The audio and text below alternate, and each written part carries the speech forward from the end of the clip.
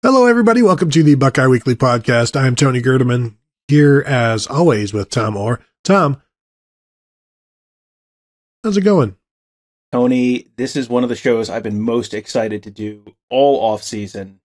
Today, we're talking about safeties. Tony, what's your favorite safety in Ohio State football history? I'm partial to the one in the 1994 Ohio State-Michigan game where Michigan's quarterback Todd Collins tripped over the center's foot and fell backwards into the end zone for a safety. Which is your favorite safety in Ohio State history? What about the Jermaine Gonzalez safety? Ooh, that's a good one. Yeah, that's a really good 2001, 2001, right before half. No, 2000. Yes, that was in the Ohio State had taken a 21-0 lead against Michigan with 3 Jonathan Wells touchdowns, and then Lloyd Carr subbed in their backup quarterback, Jermaine Gonzalez, in place of John Navarre, and the snap just went whizzing right past his head and rolled into the end zone. I can't remember if he recovered or if it rolled out the back of the end zone, but it led to a 23-0 Ohio State lead at halftime of that game. And then they cruised to a very easy, not at all stressful 26-20 win in Ann Arbor in Jim Tressel's first year. That is a very, very good, very, very good one. But we have lots of time to talk about safeties, Tony, because that's all we're talking about today. Yeah. Now, I was part of that 94 safety because it happened. You said 94, right? Was it 94? Yeah. That happened in my end zone. Tony, there were not very many wins over Michigan during that decade or so it's pretty easy to keep the game straight. Yes. Yeah. I was rocking it in Block O, and I caused that one, perhaps, if it was the right end zone. But, Tom, it's not just those safeties. Again, we have now begun our position previews for spring ball. Spring ball starts about 4 weeks from the time you're listening to this, Tuesday, the March 7th, I think. Right. So then it's a Tuesday and it's a Thursday and then it's spring break. So we've got like seven episodes before then. So we're going to go through the positions, and we're not just going to go quarterback, running back, wide receiver. We're going to change things up so that you don't have to wait for defense and you don't have to wait for safeties, because right now, today, talking about safeties in Ohio State, I'm not sure if you know this, Tom, safety-driven defense. So this is a safety-driven show. Well, none of my notes are good anymore, but we can talk about this too. That's fine. Yes, and I have heard something about this being a safety-driven defense. I have also heard not only is this a safety-driven show, this is a listener-driven show, because we ask for questions from you guys to help drive the conversation and answer the questions you guys want to know the answers to. So let's start with @DawsonDavid_. Which 3 safeties do you both want to see starting week 1, and which safeties give us the best chance to win? Tom, I've explained this in the past, and I don't know if it's because this is 2 different questions to me. Because which safeties give Ohio State the best chance to win, and which 3 safeties do you want to see starting week 1? The way I explained this in the past is if you're playing your NCAA football, your EA Sports college football, what safeties are you starting? And I think a lot of people will be starting Kye Stokes at free safety, Sonny Styles at strong safety, and probably like Jihad Carter as your nickel. But that's an exciting lineup of playmakers and potential and athleticism. But I don't know that those are all of the 3 that give them the best chance to win. And I think Lathan Ransom being a senior, obviously he's got tons of experience at this point. He's going to be somewhere. And Josh Proctor, again, tons of experience, another senior, beyond senior, but I think he's kind of already perhaps lost his job, perhaps to Sonny Styles, even though it's a different position what Sonny Styles was doing in the college football playoffs, playing a linebacker. But if we are predicting the starting lineup, Tom, if you are predicting the starting lineup of the safeties for week 1 at Indiana, who do you think it's going to be? I'm going to say Lathan Ransom at the free safety, the adjuster position. Sonny Styles at the bandit or boundary or strong safety position. And Jihad Carter at the nickel, that slot corner nickel position.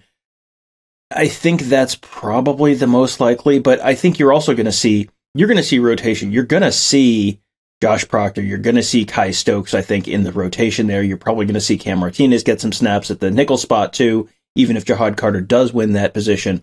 this is, I think, of all the, I mean, there are certainly positions, offensive line, where there are a lot of different possibilities in terms of who could slot in where, and you could see any of 30 different offensive line combinations at various points this season if things shake out different ways. But safety is a spot where they have so much depth that feels like it's, plausible starting caliber depth that I think that's the most likely lineup right now, but I wouldn't be remotely surprised if you swapped guys around, if Sonny Styles ended up playing a different, an entirely different role, and you had someone else at that bandit spot. And we'll get to Sonny Styles, a little bit later maybe, but it feels like there's a bunch of different possibilities, but I think that's the most likely one to me right now. What about you? Yeah, that's exactly where I am as well. I feel like Lathan Ransom is the most likely guy to take over as free safety as that adjuster, because who else is there? I mean, it's him or Kye Stokes. They've already kept Josh Proctor away from it once, and they could have put him back there last year. They kept him on the boundary at the bandit safety spot. So they've already decided maybe they didn't want him there. Of course, they've already decided before they didn't want Lathan Ransom there, and they wanted Ronnie Hickman there instead. But I guess based on those credentials, either Lathan Ransom or Josh Proctor could be back there. I completely expect it to be Lathan Ransom. And I don't think, and this will eventually get into the next question, I don't think you can go 2 years without playing Sonny Styles. I think that would be a complete waste. And so, this is all dependent upon him being able to play. But if all we hear about him is, he's got all these different skills, he can do this and he can do that and he can do that, if you don't do any of it, you're wasting it. So at some point, you've got to stop wasting this 18-year-old's skills. As a 17-year-old, they had him on the field and they're actually playing him in the college football playoffs, but you got to stop wasting him. So I do expect him to be that strong safety this year. And then as we get into this next question, we can delve into the different ways that these guys could be in there. Yeah, and Sonny Styles to me reminds me a lot of Paris Johnson, where he came in, so hyped, and the first year he's, sitting and sort of getting adjusted to the level of play and all that kind of stuff. But then you saw Paris Johnson slotting in at guard when, was it Matt Jones? Someone got hurt in the Clemson game, I believe. And then Paris Johnson's out there playing guard in the college football playoff as a true freshman, and kind of the same basically trajectory as Sonny Styles. And, in the second year, Paris Johnson was not playing the position he ultimately would play at Ohio State, where he moved at left tackle his third year. But the second year, it was just, well, he's so good, we got to get him on the field somewhere. And so he played guard his second year and got on the field. It feels like that may be where Sonny Styles is. Where he plays this year may not be where he ultimately ends up, but you got to get him on the field somewhere. So the next one from @AWOL Management 2, Jahad Carter will be hard to beat out. He's a playmaker. I also think Sonny Styles should be in there. Agreed. And probably Lathan Ransom. What happened to Court Williams? I guess let's start with what happened to Court Williams. And what happened to Court Williams was he had an arm or shoulder injury. He was walking around in a big metal bionic contraption for pretty much the whole season, missed the whole season last year. So he, that he was kind of a non-factor because of the injury. He's out this spring as well. So, you wonder how, you miss a year and also a spring. That's a lot of time for the younger guys and the other guys to improve their standing and get better and go from the young guys to the, to the proven veterans. And so we'll see how and where he stands on the depth chart coming out of spring, with all the other guys being able to practice and play and him still being on the sidelines. Yeah, and the role that you would have for him would be like this safety linebacker, a hybrid type, which they may already have improved upon with Sonny Styles. And so I do agree Jahad Carter is going to be hard to beat out. And even though they have not said he is their number one nickel, Perry Eliano has said he's got a pretty good idea of how it'll shake out in terms of the three safeties. And again, I don't remember if it was Knowles. It may have been Knowles when somebody mentioned, "Hey, could Jahad Carter be that nickel?" And he's like, "Yeah, he's played there." Like he's breaking news to somebody. Like he's actually done that. He did that at Syracuse, but he's also played as a deep safety. And again, we've talked about Jihad Carter. He's played all over the place in the secondary, which kind of makes him, and I don't know how good he is. I've not gone through and done the clips like we did with Davison Igbinosun, and I actually did it recently with Victor Cutler over the weekend of his games against Kentucky at center and at left tackle against Texas and Alabama. So I'll put that out a little bit later, probably this week. I have not done that with Jihad Carter, and I need to yet. Just find how he plays every play, and just to get an idea of what Ohio State has. So I do expect him to be that guy in the slot. However, I think he and Sonny Styles could work really, really well together, because it could be a situation where those are your three starters with Lathan Ransom in there.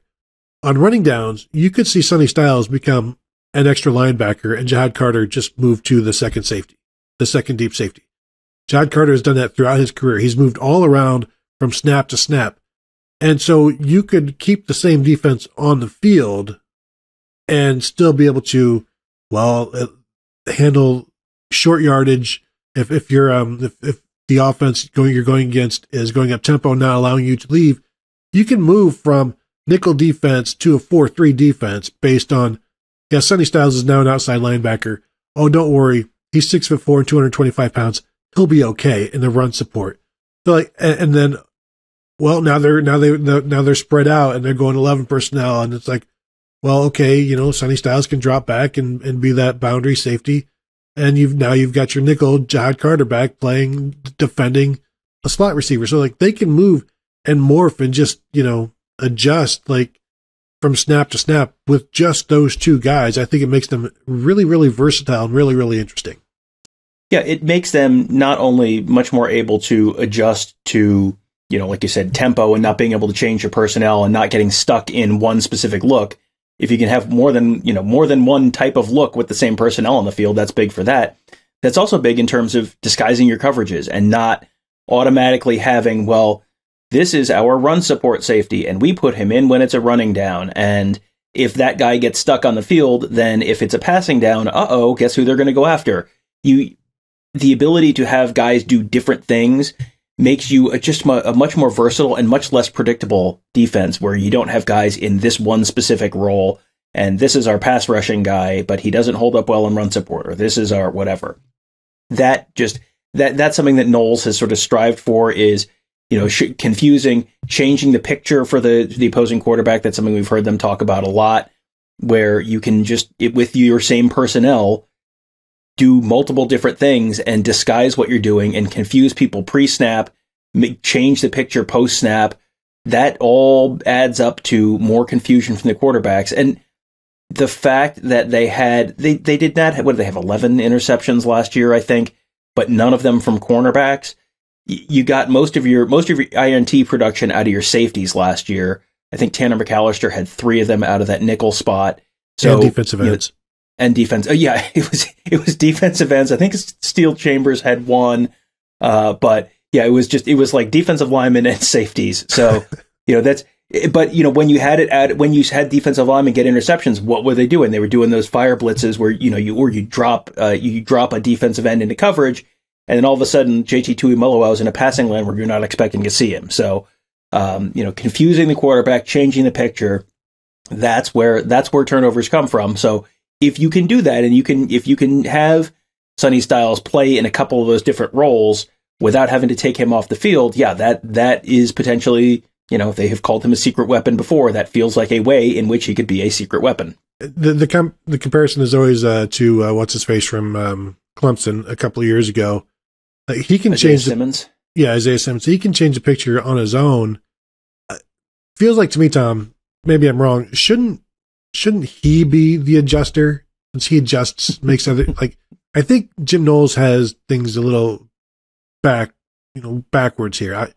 I will probably eventually bring this up to him, especially if Sonny Styles does start playing and playing well. It's like, actually, Jim, I can do that to him, and I'm sure he will appreciate that.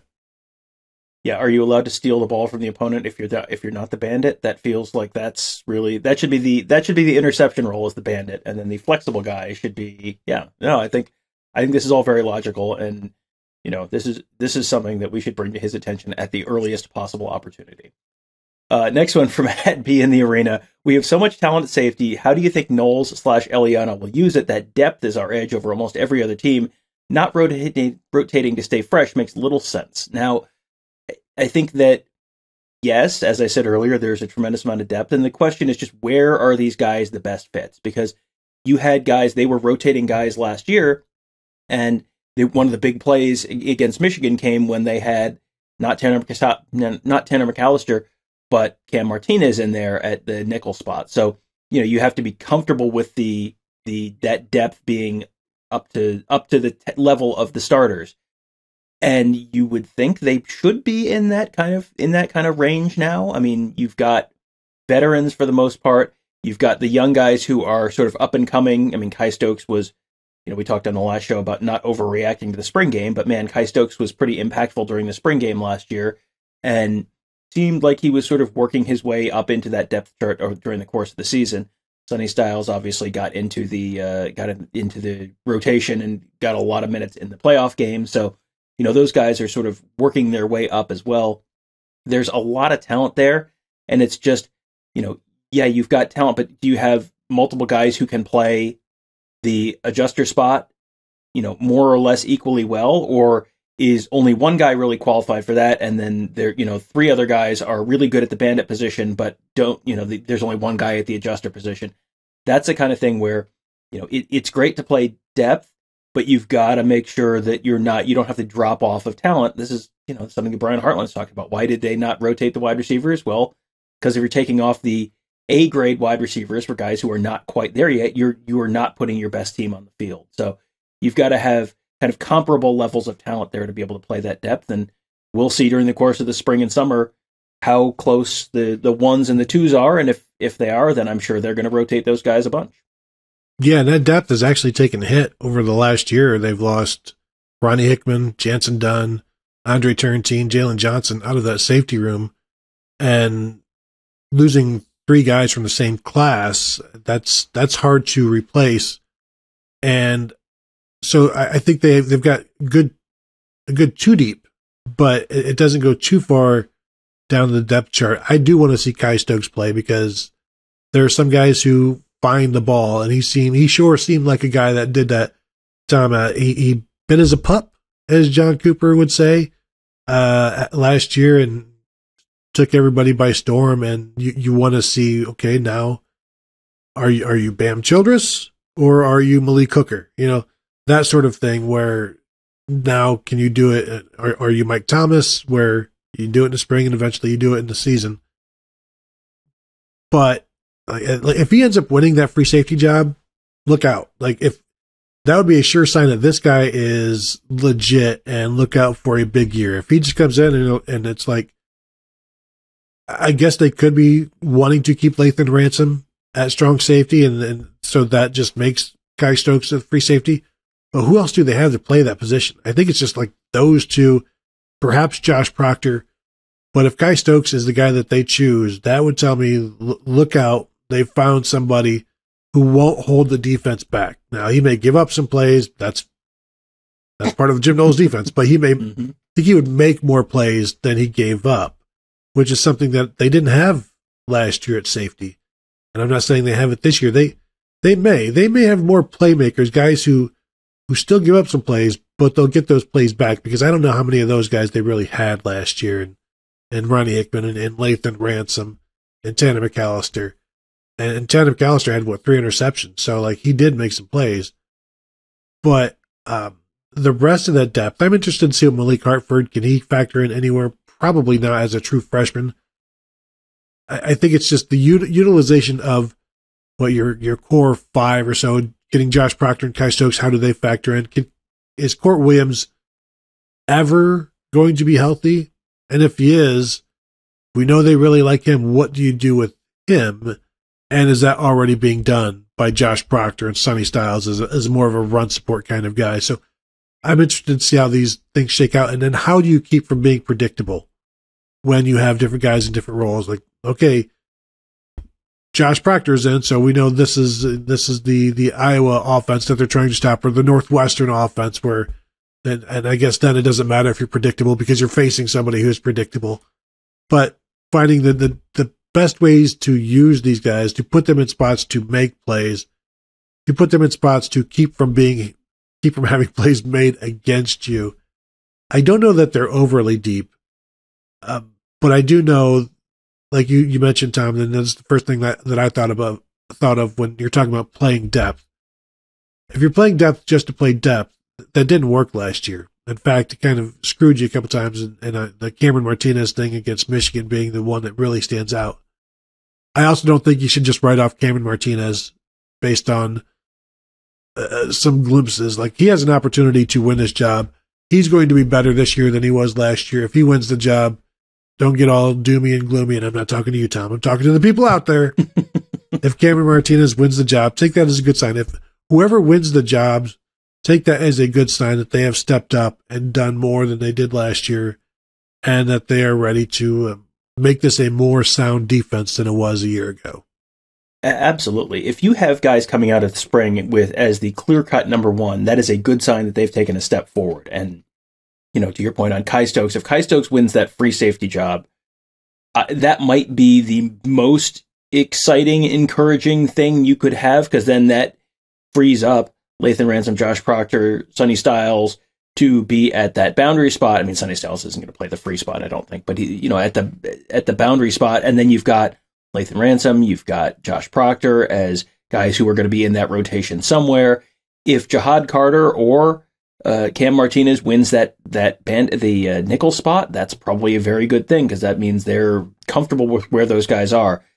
One thing that's an interesting factor this year is last year the safeties weren't really tested for the most part during the season because they played a bunch of really bad passing offenses. When they played Notre Dame was a bad passing offense.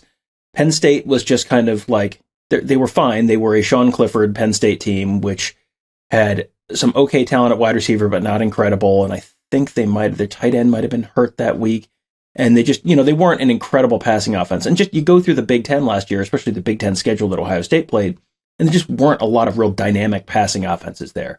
This year, Notre Dame's going to have a new offensive coordinator. What is that offense going to look like? We don't know, but it's going to have Sam Hartman running it instead of, it wasn't Drew Pine, it was the other guy last year. But, Tyler Buckner, yeah. So you're going to have a more dynamic quarterback. You're going to have a new offensive coordinator there. What's that going to look like? We don't know yet, but it's probably going to be a better passing offense. You get Maryland at home. You get another year of Tua. Tua was pretty effective against them last year. That's something to keep an eye on. At Purdue, you got a whole new coaching staff there. What is that going to look like? We'll see. I think you got a new quarterback there this year as well. Penn State, you got Drew Aller now instead of Sean Clifford. What's that going to look like? I don't know. We'll see. At Wisconsin, you've got a whole new offensive coaching staff. Phil Longo, who is the new offensive coordinator there for Luke Fickell, is a very up-tempo offensive coordinator. This is not going to be necessarily the same ground and pound Wisconsin offense with a crappy quarterback that you're used to seeing. What will that look like? We don't know, but we'll find out. There's a lot of, Minnesota. They've got Minnesota at home. Minnesota's offense kind of changes by the season. Michigan State, we'll see what Michigan State is. But we saw what Michigan did last year against Ohio State. They're going to get tested in the passing game a lot more than they did last year, and that's going to really fall a lot on the safeties. I think this is going to be an even more safety-driven defense than it was last year, because they're going to get tested a lot more in the passing game than they did last year. And don't forget about Western Kentucky before Notre Dame. Western Kentucky throws the ball all over the place. Hudson Card, the new quarterback at Purdue.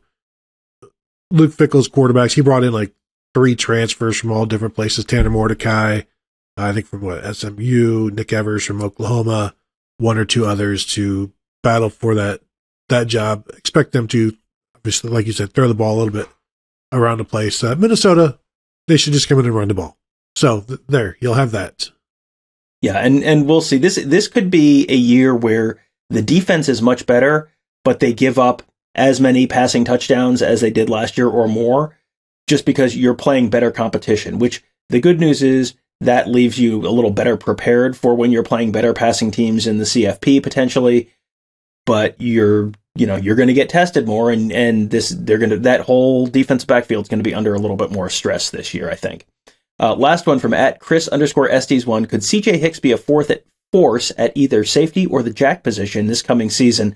I think in general, Tony, when I look at position moves that they might consider, I always think moving to a smaller, faster position. So if you're a linebacker, I don't think they're necessarily moving you in the safety direction. I think if you were going to move him in one direction or another, it would be more towards, closer to the line of scrimmage rather than further away from the line of scrimmage. Just in general, not even specifically with CJ Hicks. Yeah, no, I agree completely. And I wasn't sure whether to put this one here or keep it with the jack position and the defensive ends, the defensive line, because I think CJ Hicks could be something interesting as that jack role. But when I asked Jim Knowles if there's a possibility that the linebacker room could provide a jack, he was like, no, I don't see that happening. So I don't know how much time we need to spend on this because he's not going to be at safety. Doesn't sound like he's going to be doing any of that role as a jack or even a Leo. So it looks like he's just going to play linebacker. He's going to have to be happy playing linebacker. And when we get to the linebacker show, we're going to have to talk about how can you make him like, this is another guy. Do you really want to waste 2 years of him on special teams? And he did not play, I think he played a single defensive snap last year. It was all special teams. He didn't play in the first game. Then it was all special teams from that point on. And I understand you've got 2 returning starters that you love, and we don't need to turn this into the linebacker show. But another guy that you're going to have to find some snaps for. Tom, I could see you frantically looking for the Peach Bowl snap counts from our buddy Dan Hope. And I'm telling you, I have that tab open constantly, and I guarantee you it's just special team snaps, isn't it? Yes, all special team snaps for CJ Hicks all season. So yeah, yes. I would have thought for sure he was in on defense. I was sure I remembered him on defense, but no, apparently not. No. So maybe this year, we'll see. Big spring for him, obviously, and this is his opportunity. But again, that's the linebacker show. That's got like a week or 2 away. So anything else on the safeties, Tom, before we get out of here?